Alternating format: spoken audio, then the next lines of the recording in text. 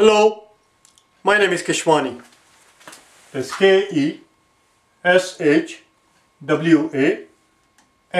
Keshwani.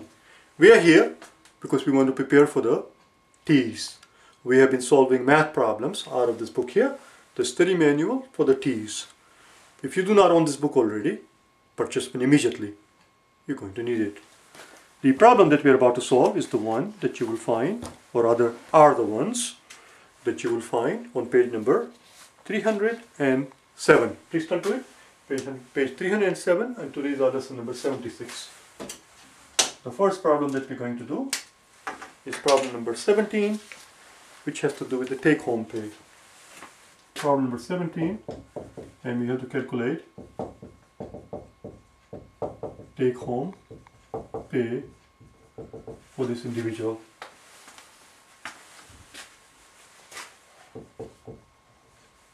Something that we did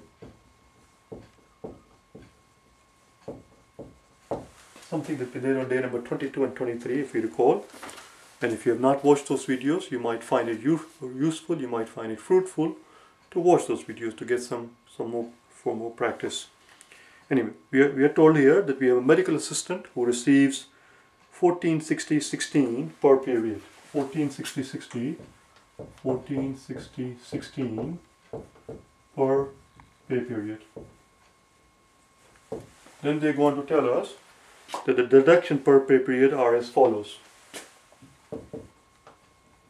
Deductions per pay period.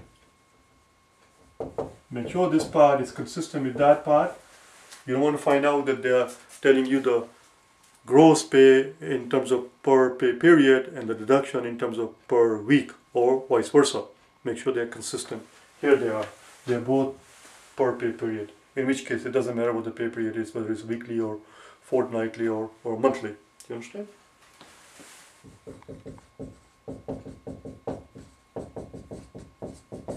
It doesn't matter. Let's do the deduction. We are told that the federal tax is 136.21. We are told that the federal insurance is 76.68. We are told that the state tax is 106.24. We are told that the retirement is $50 even. And finally, we are told that the health insurance is $89.51. We're not going to waste our time adding up these figures precisely. There is no need for it. You can round things up and you will find that the answer choices are so far enough apart that you should be able to locate the right answer with the approximation that you have done. And in the event, once in a blue moon, if you find that the answer choices really are too close to each other, then what you do at that point is, you still do not add up the way they are written. What you do at the end is you find the adjustments, and we have done that many a times, where I've shown you how to do the adjustment towards the end. We'll see what will happen here. We'll see how things pan out. 136.21, we can just round that as 136. 76, let's do it here, 136.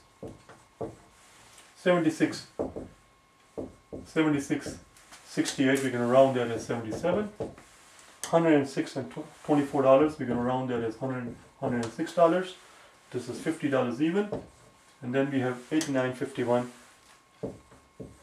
which we're going to round up as $90 because it's 50 when it's more than 50. That's all. 6 plus 7 is 13. 13 plus 6 is 19. We get a 9. Carry 1. Then we get 7. 3 plus 7 is 10. 10 plus 1 is 11. This 1 and this 9 will make it 10. And 3 plus 7 is 10. So there's 10 and there's 10. 20 plus 5, 25. 5 and 2. What I did was I took this 9 and I added that 9 to a 1 to make it 10. Then we have a 3 and a 7 that makes another 10 plus 20, and then we have a 5. If you're going to go all over the place like the way I did, make sure you concentrate to it. You understand? Otherwise, you lose track of some things. 2 plus 1 is 3 plus 1 is 4. That's it. $459 it looks like is the reduction. Let's take care of this word here because I inadvertently ended up using it, and you probably are not used to it. Americans don't use this word very often. So let's since it came out of my mouth, let's take care of it. What I said is that make sure that the pay period are consistent, and here they are consistent. Here the gross amount is expressed in terms of pay per period, and the deductions are expressed in terms of pay per period. Make sure that we do not find that one thing is expressed in terms of week, gross pay per week, and the deduction pay per period, and then you find out that the pay period happens to be a fortnight, in which case you have to do the adjustment. You understand? Fortnightly, which simply means every other week, or as you guys like to call it, bi-weekly. Americans, you guys don't say fortnightly, you say bi-weekly, but that's what it is. Fortnight is a period of 2 weeks. Fortnight is a period of 2 weeks. I'm looking at here. Oh, there we go. On day number 63, in our vocabulary lesson, we learned on day 63, we learned this word along with some other words having to do with time period, fortnightly. You understand? For example, the difference between biannual and biennial, and so on and so forth. Anyway, 459 is the deduction. Total deduction, our gross pay is 460. Listen, tell you what, I'm going to be lazy here. I'm going to pretend it's 460. What the hell? Let's just pretend it's 460. 459, 460. So it's 1460 minus 460. You see, 1460 minus 460. So the take home amount is going to be $1,000. Take home is going to be about $1,000. Or if you like, had we left that as 459, 460 minus 459 would have been $1,001. $1,001. That's it. Now we look at the answer choices and find the one that comes closest to it. And among all the answer choices, the one that comes closest to it is $1,001.52. That's your answer choice D. That's your answer choice D. That's all. So don't make it too complicated unnecessarily. Leave it alone. Keep it simple. Let's do the next one, shall we? Number 18. Number 18.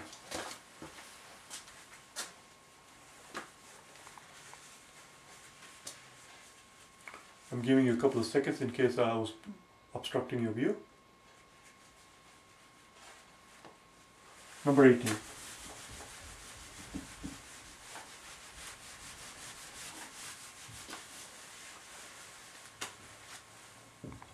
In number 18, we deal with the concept of reconciliation of an account.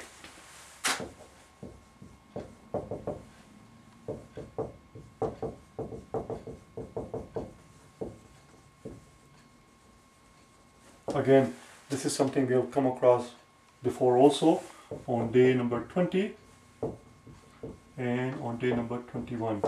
Reconciliation of the account.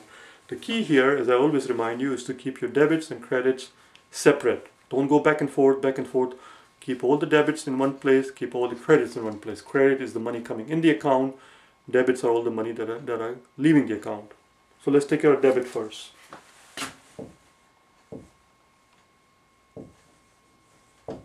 Typically, I like to take care of the credit first. I'm going to stick with my habit.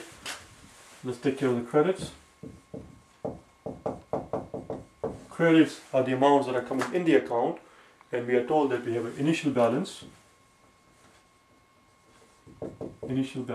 of $853.91. Again, we're not going to waste our time writing out the precise amount, $853.91. Let's round it to $854.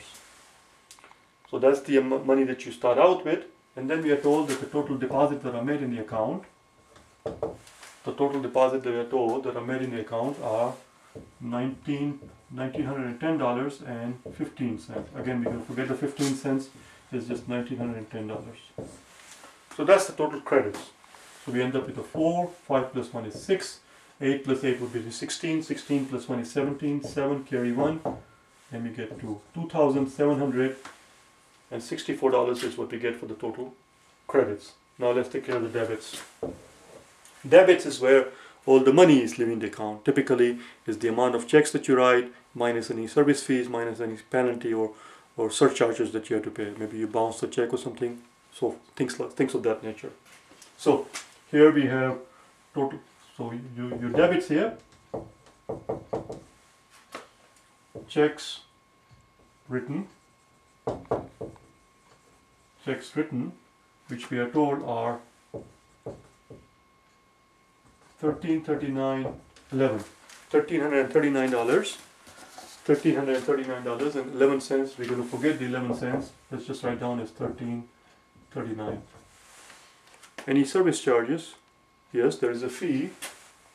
There is a fee in the amount of $35. What the hell? What kind of checking account is this?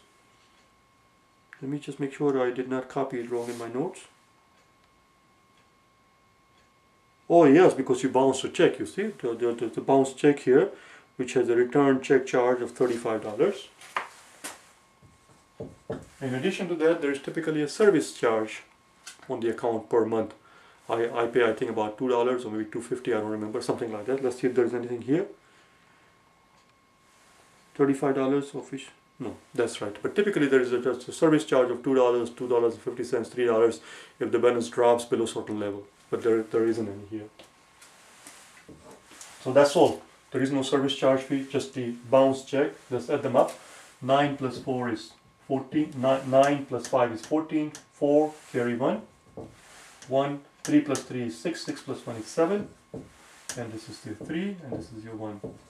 Those are the total debits. These are the total credits. We just subtract the debits from the credits and we are done. 1374. But this is what I'm talking about, keeping your work clean. If you do not keep your work clean, it'll be more difficult and it'll be easier to make mistakes. This is not a difficult problem, it's just a matter of paying attention. 4 minus 4 is 0.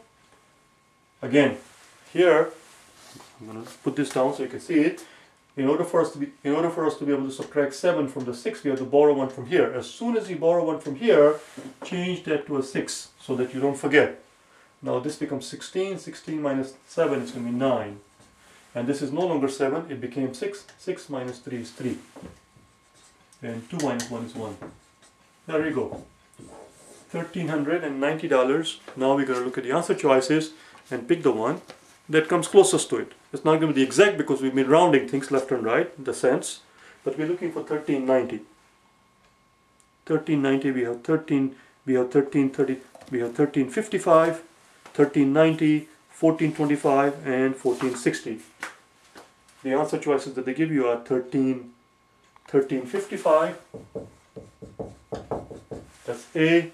Then they give you 1390, which is B. Then they give us 1425,